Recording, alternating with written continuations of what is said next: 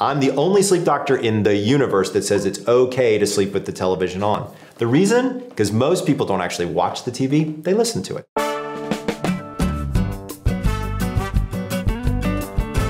Hi, I'm Dr. Michael Breus, the sleep doctor. You might recognize me from national television shows like Dr. Oz, Rachel Ray, or The Today Show, or hopefully from one of my several books, either Good Night, The Sleep Doctor's Diet, or The Power of When. Today, I'm going to be answering popular questions about sleep from the internet. Can I catch up on sleep on the weekends?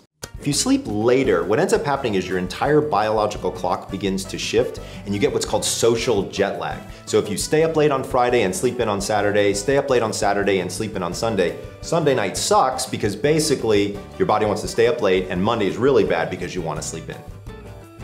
Can taking naps help me feel less tired? Absolutely. One of the things that we know about napping is it's actually a really great way to make up for a little bit of extra sleep that might have been lost the night before. But a word to the wise, if you have a problem falling asleep or staying asleep, napping is not your friend because it reduces sleep drive and makes it even more difficult to get a good night's sleep. Is there a way to stop being a light sleeper? Basically, no. It turns out that this is a genetic finding. It's called temperament. And we now know that some people are just born light sleepers. This is why many people have to use things like earplugs, eye shades, sound machines, all of those things that we see in somebody's environment, especially if they're already a genetically light sleeper. So this is gonna sound crazy, but I use it personally and it works really, really well. People count backwards from 300 by threes.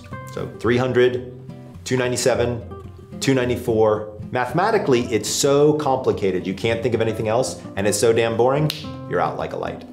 Here's a good one. Do I really need to stop using my phone before bed? Let me be honest with you, I'm one of the only sleep doctors in the universe that says it's okay to watch television before bed, but phones are definitely a no-no. Blue light is actually emitted from your phone.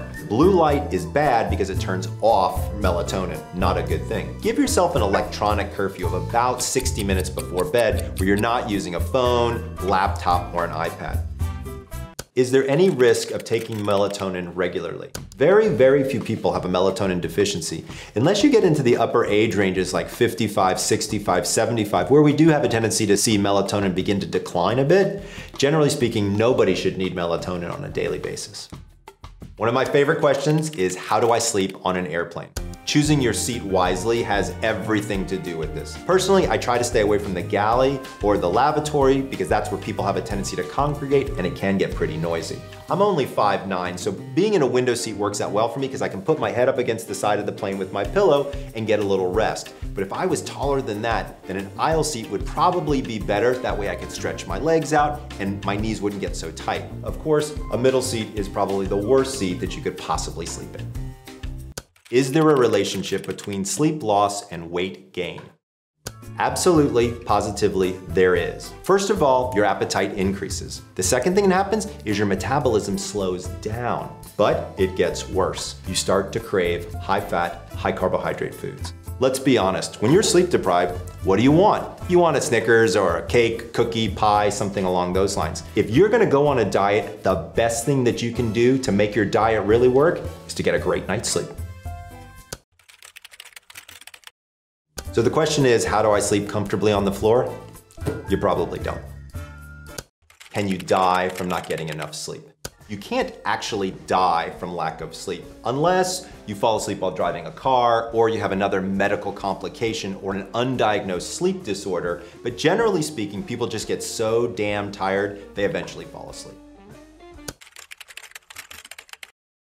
So one of the things that I've found when people wake up at 3 o'clock in the morning and they can't fall back asleep is it's due to low blood sugar. So here's a quick tip that you can use anytime you want. Take a teaspoon of raw honey about 30 minutes before bed and eat it. It keeps your blood sugar pretty stable throughout most of the night. If you don't want to use honey, look at guava leaf tea. That's the one that will actually help keep your blood sugar stable as well. Do I really need to sleep 8 hours? Everybody's sleep cycle turns out to be a little bit different. I go to bed around midnight, I wake up just about at 6:15.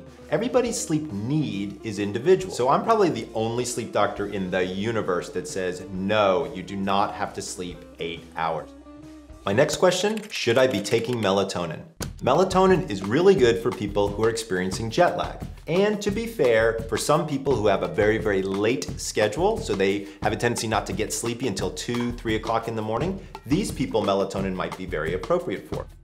Why does eating before bed give me nightmares? One of the things that we know is certain foods can actually give us an upset stomach, and the way our brain translates that isn't necessarily so great in the middle of the night during a dream. So if you're eating something that gives you an upset stomach, like maybe spicy food or food that you're not necessarily used to, there is the possibility that you could have a nightmare. So the question is, how can I learn to sleep on my back? There's only a couple of ways to do this, but my favorite way, which isn't too much fun, is if you take a backpack and you throw a football in it and you wear it on the front of you, specifically if you're a stomach sleeper. This will not allow you to sleep on your stomach because of this big thing that's in front of you and will force you to sleep on your back. If you enjoyed listening to my answers about sleep-related questions, feel free to look down here in the comments and send me some more questions because I'm looking forward to answering your questions. So I help people achieve their dreams through better sleep? Like the sign? Is that, I mean, how would you phrase that? That's exactly how I would phrase it. Okay. To be super honest.